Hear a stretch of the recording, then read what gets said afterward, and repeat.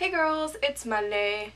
I'm hoping to more consistently be here on Mondays since this is my last week of school. It's not even a real week of school for me. I didn't have class today because of finals, and so I have one real final and a paper to write, and then I'm done with school. So hopefully my face will be here on Mondays.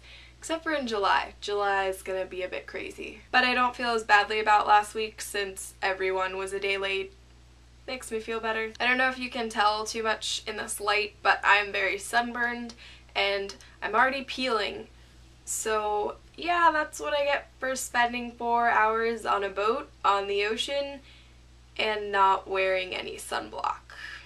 Anyway, enough with the chit chat. I have a bag to show you and a book to talk about, so let's get on that. This week I read Maureen Johnson's Devilish, and I'm sure you all know by now that I'm in love with Maureen Johnson. She's amazing, and this book really isn't an exception. But can we talk about the cover a little bit? I know that you're not supposed to judge a book by its cover, but this cover to me is really unappealing. It just looks overly girly and not something I would ever pick up if it wasn't by Maureen Johnson.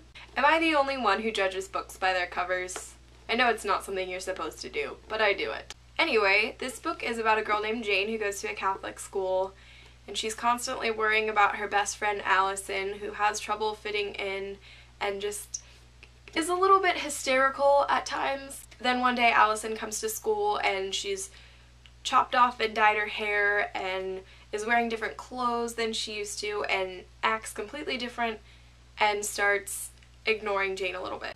That's really all I can say about the book without giving too much away. The entire book just completely changes halfway through. You go from this kind of girly high school drama type book to something completely different. It's very different than the other books that I've read by Maureen Johnson, but at the same time it still has her amazing writing, her ability to write wonderfully developed characters, and she's so good at nerd references. There is a nerd reference in every Maureen Johnson book that I've read so far. Partway through the book I wasn't sure if I was enjoying it, but I really liked the way it ended and the way everything turned out.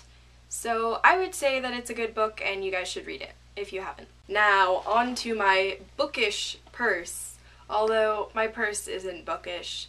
If I have a book that I'm reading that's pretty small, I'll carry it in my purse. Like I was carrying Devilish around with me and The Perks of Being a Wallflower for a while I was reading those.